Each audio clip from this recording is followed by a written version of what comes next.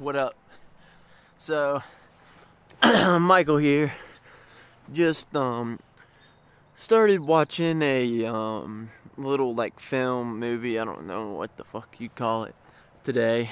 You've maybe seen it. It's called Everything is a Remix, and they make some valid points. Now, my cousin John has honestly always said this, but basically what they're saying is everything that anyone's ever created is, you know, imitation of something else. So basically they're not saying that people are purposely doing this. I mean, obviously some people purposely do this, but the point is that you think of taking all this information all the time and you transform it, and then you combine all the things together to create something new. And I mean, I like that. But anyways, basically you intake all this information and then you transform it, you add all the new information together, and out comes something new. I mean, that's obviously how everyone creates. Obviously is how I create. I've made music for a long time now. I guess I started really in 2010 when I was a senior in high school. I always really liked metal. I always really liked rap. I liked rap when I was younger. A little later on, probably middle school, I got into metal.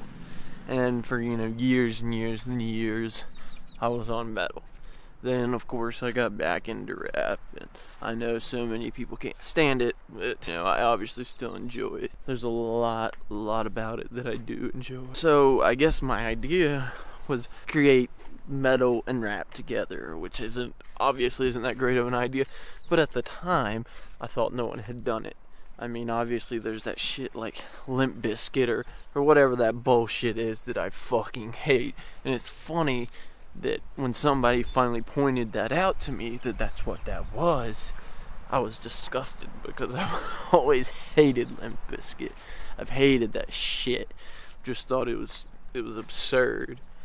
And, you know, I in no way was trying to imitate them. In fact, mine was totally different, and I still feel like my music is much different than anyone else's. Because, I mean, obviously, I feel like I have unique taste in music, and that is what your music is. Once you can finally create your own style of music, it's all your tastes combined. Basically, I have put in metal, rap drums, we scream in it, and I don't ever know anybody that's actually put death metal and rap together. So it's obviously two little subgenres added together. It is created an even smaller subgenre, but it's funny that obviously someone else sort of had that idea. Obviously, Limp Bizkit had the idea of metal and rap together, which still disgusts me. Sorry if you like them, just how I feel.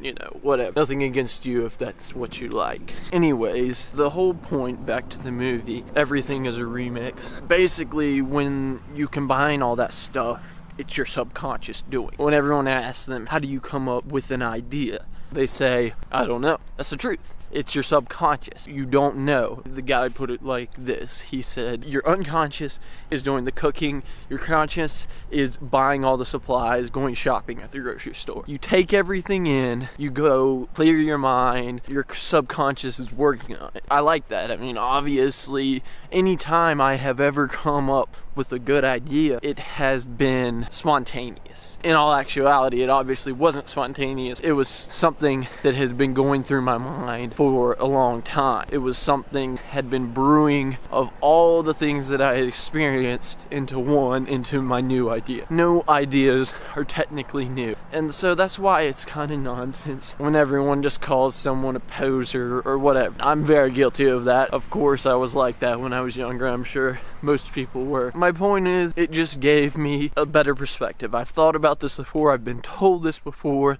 that everything is created from something else. It was just good to look at that again. Because, you know, I've had my own ideas, sort of, were like some other people's ideas. I didn't want to go through with it. I would be a poser. I obviously need to make sure I'm not completely copying someone. You know, when you're trying to make something, you just need to make it, and whatever comes out, comes out. If you don't like it, if it's too much like something else, it's like something else. My point, I've done this with my music, I've done this with everything, because I was worried of what people would think, and that's just not conducive to creating. So I'm going to make sure to get into this video and just do it. Just get it done, and then something great will come out of it.